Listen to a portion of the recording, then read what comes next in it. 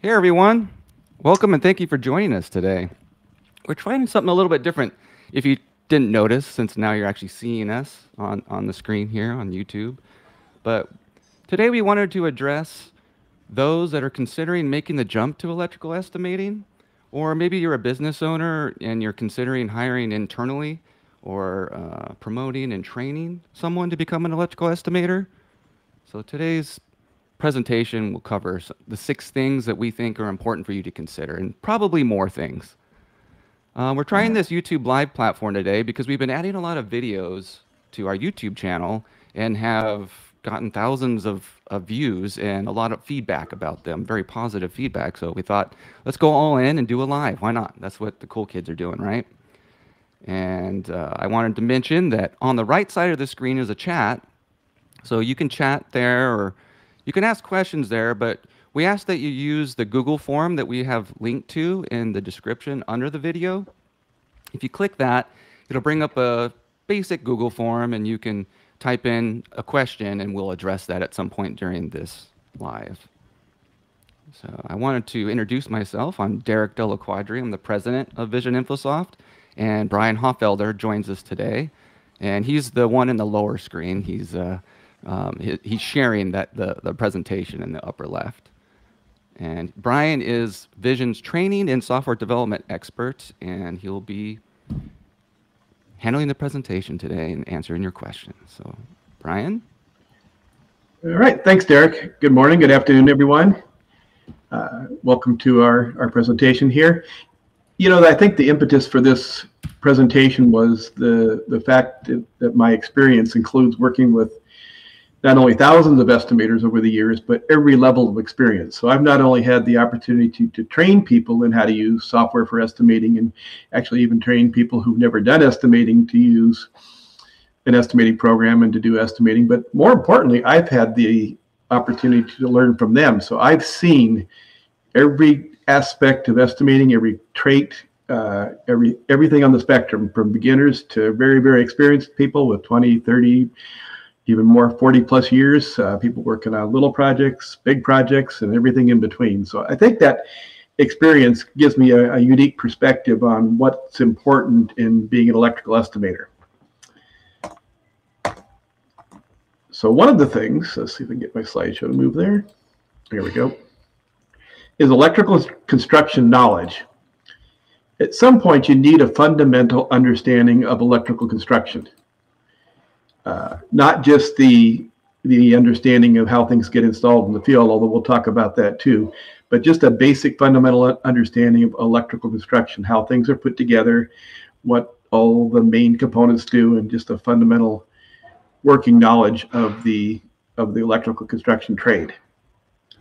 Now that's a little bit different again than field experience. Some of that stuff you can learn from books, some of it you can learn from being in the field, but you just have to eventually get to the point where you get a basic understanding of how electrical construction works.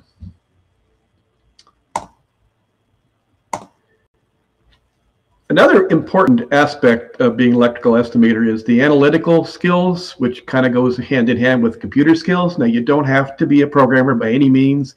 You don't even have to be a whiz-bang computer person, but you have to understand how to use computers. And a part of that is your analytical skills. You know, if you're somebody that takes a long time to look at a blueprint and digest things, then, you know, in the long run, you're going to be struggling with estimating. You've got to be fairly quick, and you've got to be fairly capable of analyzing, you know, electrical projects so that you understand them enough to do the electrical estimate.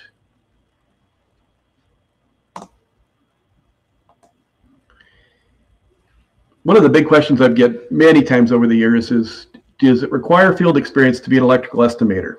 And I guess I can answer that kind of ambiguously, yes and no. It certainly helps to have the field experience, because the really important thing is you can get, as an estimator, you get to the point where you can visualize things. You've got to be able to look at the blueprint and visualize what the electrical items are that need to be installed. Now, you don't have to be skilled at bending pipe. That certainly would not be me, but I've been out in the field enough working with electricians and and actually on job sites to know what it is that's required to do the various parts of the installation. So actually doing the installation helps a lot, but I've also seen people who've had little or no field experience get to the point where they can visualize things and they're very capable of being a very qualified electrical estimator.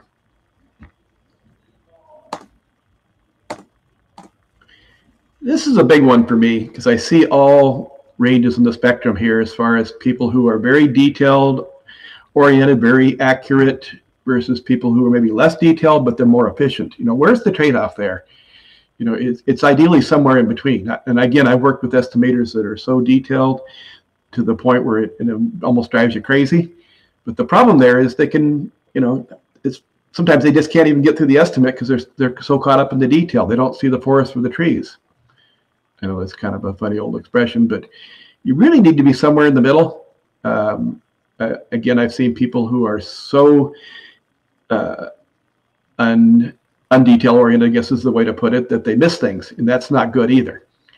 But you can't get too caught up in the detail where you can't get the job done. So there's a really important balance there. It's it's something that you really need to kind of always be questioning as an estimator. Am I being too detail oriented? Am I being too sloppy, too inaccurate?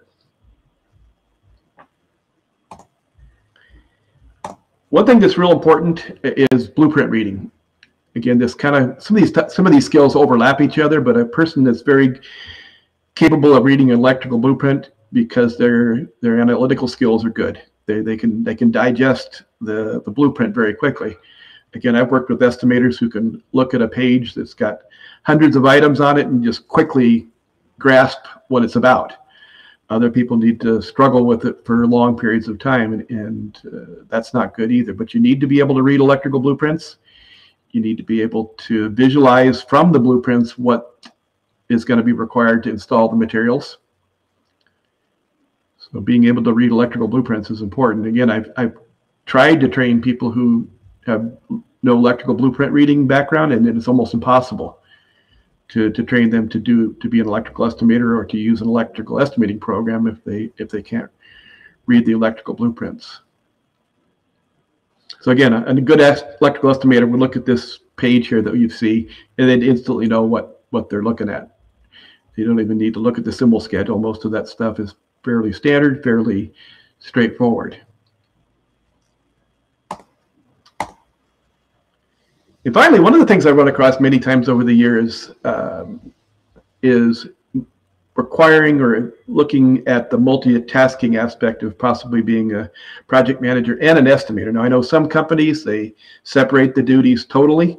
The project managers project manage and the estimators estimate, and they try not to cross over. Now, in reality, probably that's not usually the case. It's usually kind of a hybrid. So you got to be capable of multitasking. You're going to have people interrupting you if you're doing an estimate with the questions about the job they're running or about the job you're running. So it may require some multitasking skills that some people aren't comfortable with, some people aren't good at. So that's something to know when you go into electrical estimating, or if you're thinking about going into it, or if you're thinking about hiring somebody to be an electrical estimator, is how much are you going to ask them to multitask? And are they going to be good at that? Some people just can't multitask. Other people do it too often to the point where they don't focus well. So a lot of these skills as electrical estimator are a balance. And that's again, one of the things I've had the opportunity to see over the years with all the estimators I've trained is, where that balance works the best. And it also may vary with the company you're working for, the kind of jobs you're doing. If you're doing very high-tech jobs, then you have to be a little more detail-oriented. If you're doing kind of general electrical commercial construction, you maybe get away with a little less attention to detail because things are fairly standard and routine. So I think that's about all I have, Derek. Did you have any questions or input from anybody? The multitasking one is an important one. I know I get caught with that one sometimes, trying to do too much.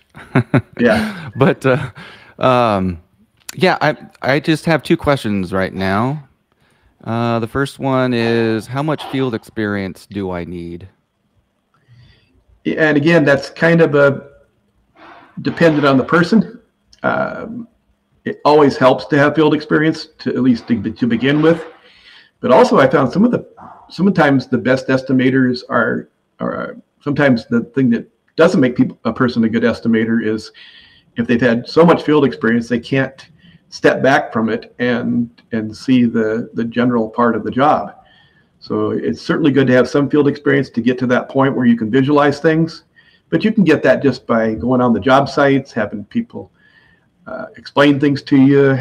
Even these days when you Google things, you can get visual images of what things look like. So I wouldn't say field experience is becoming less important, but it's a little more easy to attain. I hope that answers the question. I know it's a little bit of an ambiguous answer. Yeah, it probably depends on the type of jobs that are being bid on that company specializes in. Mm-hmm. Um, yeah, and the second one was how much does an electrical estimator make? That's a good question. Of course, it's going to again depend on experience. Typically, an experienced estimator will probably start somewhere at whatever the journeyman level is in that area, and on up from there. And again, it would depend on the size of the projects, the size of the company. If you're managing a staff of 10 estimators, that's going to be more. It's going to provide more compensation than somebody who's the only estimator or one or two estimators in a company. But kind of starting from a journeyman level and on up, again, depending on the other factors that are involved. Right, right. All right. Well, right now I don't have any further questions. What should we do? Should we skip on to the next slide, I suppose?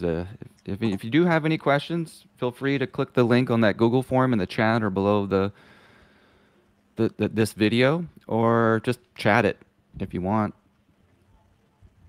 All right. So, okay, the slide you brought up was just our YouTube channel. Just wanted to mention again, there's a subscribe button on our YouTube channel, and if you click that while logged in, of course, you can get alerts via email whenever we post a new video or other content like this. We'll probably do more lives going forward, and we'll just keep experimenting to see what works best for us.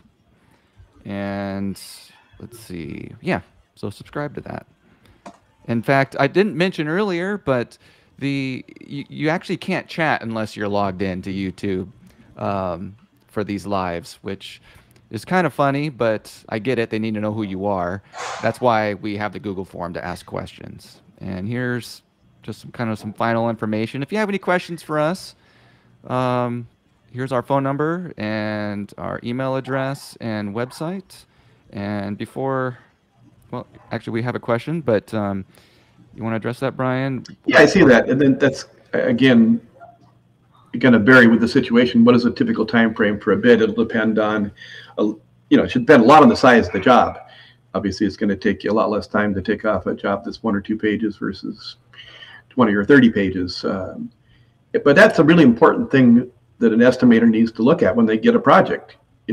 How much time can they devote to it? How much time is it going to take to do the estimate? It takes some experience to know that. You probably won't know when the first couple dozen estimates you do how long they're going to take. It takes some practice, but it's a really good skill to be able to. It's important to be able to organize your time, be able to work enough without interruptions that you can get the bid out on time if it's a tight time frame. So I think it's one of the things estimators sometimes aren't very good at is planning their time, being realistic about how long it's going to take them to do the bid. What's that? Isn't there a joke answer for this question? Something about the weight of the electrical plan? Oh, yeah.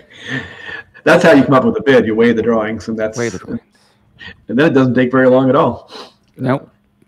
You have to find your scale under all the a real general rule of thumb I use, just again, this works for me, is I think it averages about an hour per page, and that's probably on the high side. But again, there'll be some pages where there's very little information that you need to to do besides review it for the estimate. And then there may be other pages where you've got, hundreds of things to count and measure and take off. So it will vary. But if I had to take a rough estimate and I had a 10-page set of electrical prints, I would allow up to 10 hours to do the bid. And that's probably on the high side. With experience and practice, you should get that down, maybe half of that. And of course, an estimating program will help you cut that way down. But the takeoff time, whether you're doing electronically, whether you're doing it manually, whether you're doing it with a spreadsheet, it takes time to count and measure from the drawings. And to be accurate, you've got to make sure that you count everything and measure all of the appropriate parts of the wiring. All right, I have a few more questions coming in now. You want to answer Pulsar's question? Is it wrong to only bid labor? It definitely isn't, but it's something to be very aware of if you're only being asked to bid the labor. Obviously, you need to mark up more than you would the entire project, more than if it was a combination of material and labor, because usually there's a pretty equal balance between material costs and labor costs. And so if you're adding 10% or 30% to a job, and now you're only doing half of the job, then you need to definitely increase your markup. The other thing is that the labor is a much riskier part of the job. It's much more difficult to control the performance and the productivity of the labor than it is to just simply buy the materials. Purchasing materials is a much more straightforward part of the job than managing the labor. So that's a good question. Yeah, I think we did a video on that, didn't we? Yeah. Just recently, the 5 best markup strategies. Yep, that was part of what we covered. Yep. And I just responded to you, Pulsar, with a link to that video if it helps. All right, I'm gonna let's get to William's question in just a second. I have a couple that came in earlier. Victor asks, "Where do I sign up?" I'm not sure what he means exactly, but on the slide there, you can contact us and we could help you sign up. So I see the question about material escalation. What is a good percentage factor? I guess the implication there is that material is now a bigger part of the job than it used to be. Although labor costs have also escalated, probably not as drastically as material costs. And again, they used to say the old ratio, the rule of thumb was 50-50. And from my experience, which is mostly in the commercial world, that's probably pretty typical. So maybe that ratio is a little bit higher now on the material side, but I haven't really looked at that part of the material escalation part of it. So it might be, instead of 50-50 now, it's 60-40 or something like that as far as the material. Let's see. All right, so I have, are there any associations for individuals interested in electrical estimating? Yeah, that's a good question. So there's really 2-3 trade associations for the electrical business. There's the NECA, the National Electrical Contractors Association. That's the union part of the industry. There's IEC, which is Independent Electrical Contractors. Those are all independent, non-union contractors. And there's also ABC, probably the least common of the 3. But ABC has multiple trade chapters in there, but they're typically their largest group, if there is one in your area, will be the electrical group. So that's where the electricians go for training, learning the code, that kind of thing. And some of those associations have estimating training, which is, I think, was the direction of the question. I offer a class in estimating fundamentals. That's a full day class. We've done it in maybe a half a dozen different places in the country. I've also worked with estimators one-on-one to teach them estimating. So I would check with your local trade association first to see if they have anything. It isn't easy to find. Estimating, training an estimator is not a real common thing. So if you need some help, that's something we can probably help you with. Sometimes people need a couple hours, sometimes they need a few days. It'll depend on your skills and your background. And honestly, one of the things that really helps an estimator to learn how to estimate is a good electrical estimating program, because it asks you the things, how many feet of this particular wiring assembly do you need? How many receptacles do you need? And what specifications? It'll ask you all those things that you need to know to input the takeoff from the estimate. So I think actually learning an electrical estimating program is a good part of the training process. Certainly And you helped me happen to along the have way. one of those. Yep. Electrical bid manager. I also posted to the chat the ASPE National, the American Society of Professional Estimators. uh, I mean, it's more general, but they cover all the trades, and they have events, and there's a big electrical presence there within yep, that there is a big group. electrical presence, and those probably tend to be the higher visibility type estimators who work on the high visibility type projects. That's a fairly what's the word I'm looking for? Established. Yeah, it's not probably where a beginner would go. Right. But Maybe not. yeah, they certainly would be able to direct you to get experience, though. So I think actually to join that association, you probably have to meet some minimum requirements. Yeah. Well, you know what? There's a student membership that's Oh, $30 a okay. year. And need be it says shall be a full-time student actively pursuing a curriculum leading to a degree or certificate in a construction-related field at a college or university. So I don't know. That's a little And there different, I are guess. a few colleges, actually, traditional four-year colleges that offer electrical estimating. Yes, you can get a degree in electrical estimating. I know Arizona State has a program. I think Purdue has one, and I'm sure there's a few others. But they actually have a four-year traditional college program that gets you a degree with an emphasis in electrical construction. Yeah. We should create a list of that at some point and share it. Um, I did have another. I wanted to give a shout out to Candel's.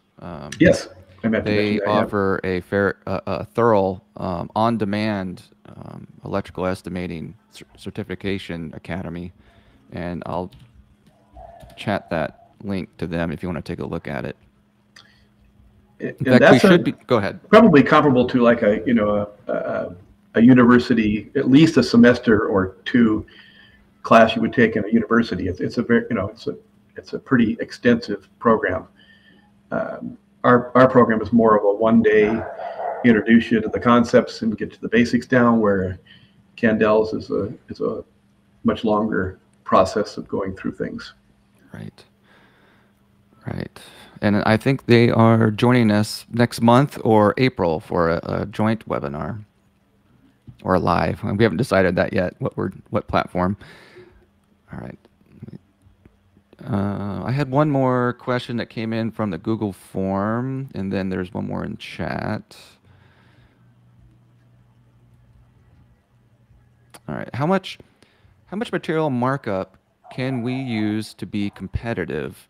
I'm sure it depends on the field, industrial, commercial, residential. Is it just trial and error to find the sweet spot? Yeah, that's not an easy question. It is to a certain extent trial and error. Until you bid enough jobs where you're not being successful, probably you're putting too much markup, and vice versa. If you're getting everything you bid, that's probably not good either. So it's really important to monitor it. I think sometimes estimators get in the habit of, I finished the job, I got it or didn't get it, and that's the end. You really need to get feedback. If whoever you're bidding the job doesn't give you feedback on where your bid, how close you were to the low bid, if you weren't the low bidder, then you really don't want to waste your time with whoever that customer was. I think the national average, they say, for markup is somewhere in the 18% range, and that's for overhead and profit. And how you split it up is not as critical, but that's what they say the average is. So if you're not marking up your jobs somewhere in that range, you might be going too low. But again, it depends on the kind of work you're doing. If you're doing really big jobs, that number probably goes down. If you're doing really easy jobs, that number goes down, and vice versa. If it's a very difficult job and it's a very small job, you don't want to be doing it without making some money. So it's trial and error to that extent, but it's also analytical to the extent that you can look at each job and see maybe where you need to adjust your markup up or down. All right. So there was an earlier question, what is the best labor unit manual for residential?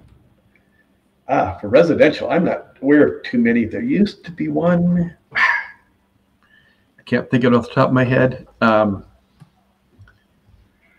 Yeah, I don't. For residential, I don't know. For commercial, there's the NECA labor manual.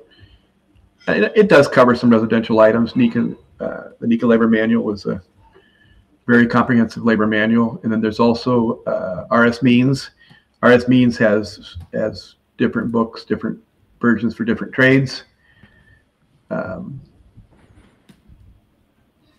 even residential, there's quite a spectrum. There's the very simple tract homes where they're all the same, or there's 2 or 3 plans in the same development, all the way up to multifamily units, apartments with hundreds of units in a big project.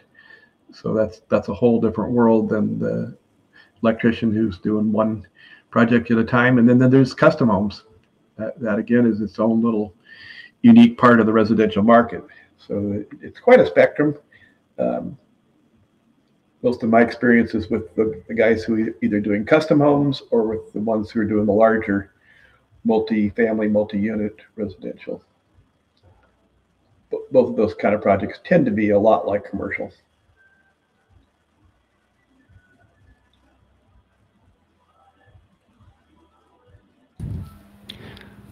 See, I think there was another question from Keith. What would you recommend for updating material increases applying to a final bid, expecting a large bid that could take longer than average estimate?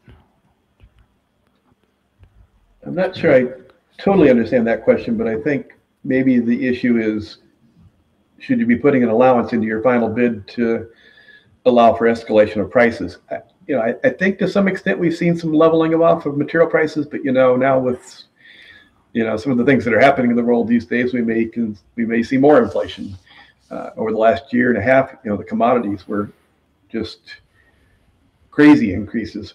Really important to qualify that your bid is good for no more than 30 days, and I wouldn't be ashamed to submit a bid that's only good for a week or 2 weeks. You can't be expected to take on that risk, and I don't think the customer should be expecting you to take on that risk either. So it's really important to qualify the bid. Maybe give yourself a little bit of an allowance in your pricing, but if there's something that dramatic happens, your proposal and even your contract should give you some recourse if prices escalate too much. Yeah, I know we've been asked that one. Yep. Before. And now with the Russia-Ukraine situation, it'll be interesting to watch how that affects us. Yep. All right, I have a question that came in from the Google form. I'm not sure if I could put this on screen. It's kind of longer, but I send a follow-up email 2 weeks. You know what? I'm just gonna try because I want you to see it. Okay. Hopefully it comes out. If it doesn't, it doesn't. There it is. Yep. Right. So this is Erica, and she had some formatting, so hopefully this is still okay to follow. I think that's great. Yeah, I think that's great.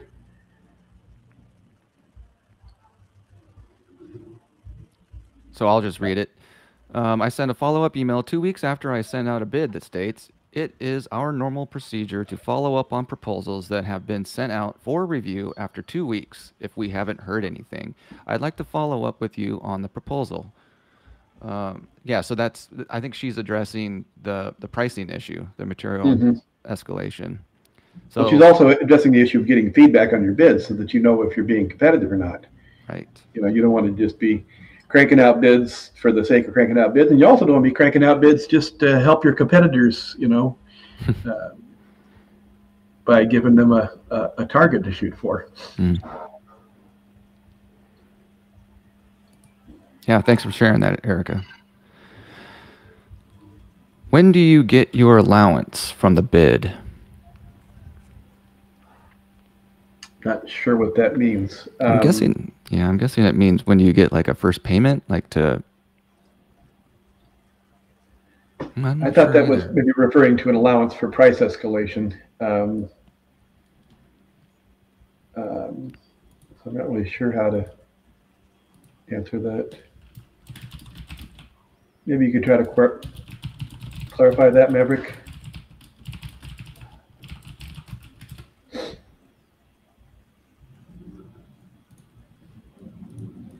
All right.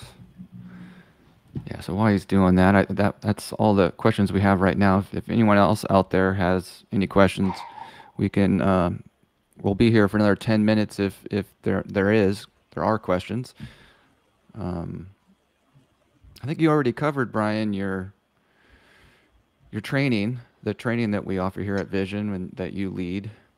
I don't think we really did. Hmm. We do have several types of training. We do a lot of online training these days. Some of it's one-on-one. We have a virtual classroom that we provide with three different classes where you're actually in with anywhere from 2 to 6 other companies, and we're training you all simultaneously. And the unique thing about that is, unlike Zoom, which is only allows me to see one screen at a time, with this program called CloudShare, I can see half a dozen or more monitors, so I can effectively lead a class as opposed to just doing one-on-one. Um, I also do a fair amount of on-site training now, so I'll go out to a company um, and spend usually 2 days or so, either getting them up to speed, getting them started, fine tuning, or maybe a little bit of all that. Usually, companies that have more than one estimator. And then we also do in-person classes. We typically go to one area of the country every 2 or 3 months, and we have introductory classes, advanced classes, and again, those are multiple companies at the same time.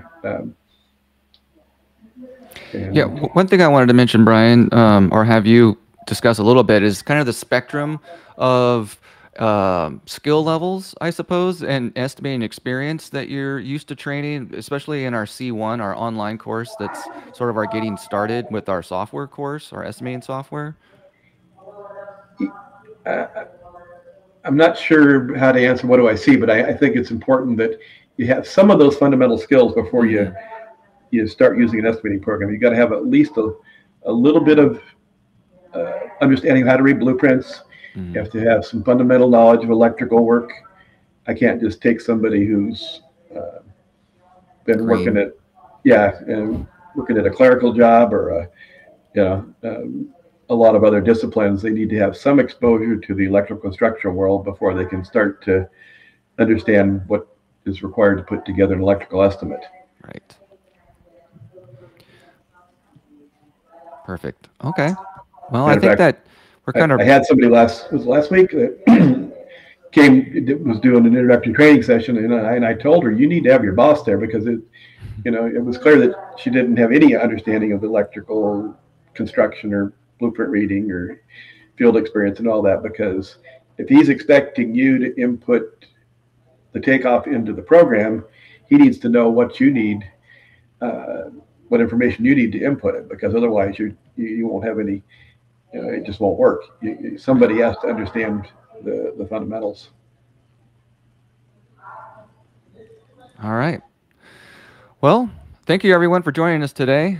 And it looks like we kind of are wrapping up with our questions. And Maverick, feel free to email us at sales@visioninfosoft.com and we can answer that question, or you can visit our website and submit the question via contact us form.